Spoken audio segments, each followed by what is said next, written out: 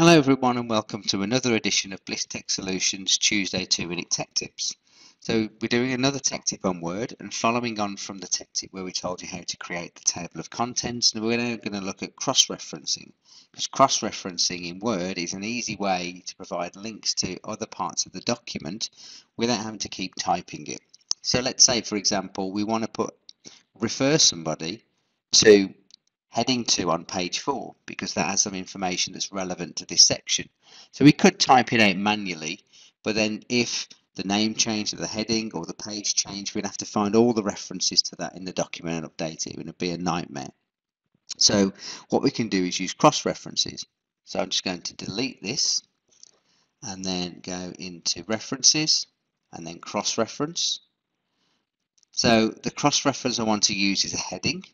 So I'll select heading and it will show all of our headings, and we want to do heading 2, so select that and insert, and it inserts heading 2 in there. I'll add a space and then the page that it's on, so we say include page number and then above and below, so it adds the full information. Insert, so we got please refer to heading 2 on page 4. So now the reference is in there, I can hover over it and I can control click on that reference and it will take me to the place in the document. So here we are, in the really good stuff we were referencing. But if this changes, if I change the page number, so if I move this on to a different page, rather than having to go back through the entire document and find everywhere I'd referenced that, I could highlight the entire document and select update field, and it will update all of the fields, including the table of content, with that information. So we see here, it's automatically changed it to page 5.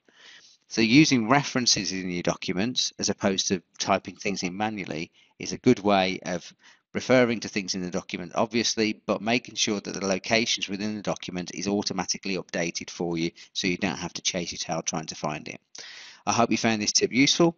I'll see you again next week.